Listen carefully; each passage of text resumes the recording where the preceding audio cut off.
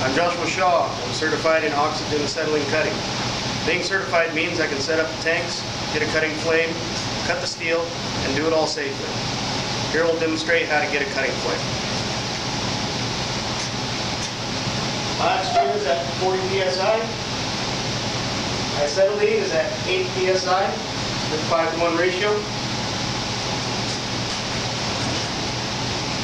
First, I'm going to open my oxygen needle valve to full.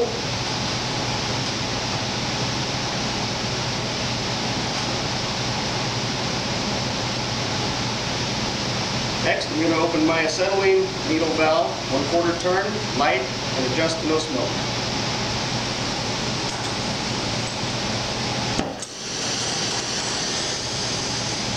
Smoke. And no smoke. Next, I'm going to open my oxygen preheat valve to neutral flame.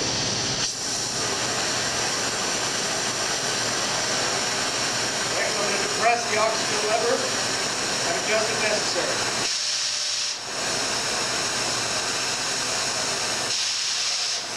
That's a good cutting flame. Next, I'm going to shut down. First, I'm going to shut off the oxygen preheat valve.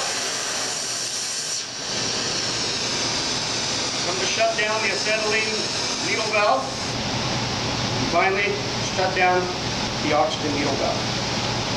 Thank you.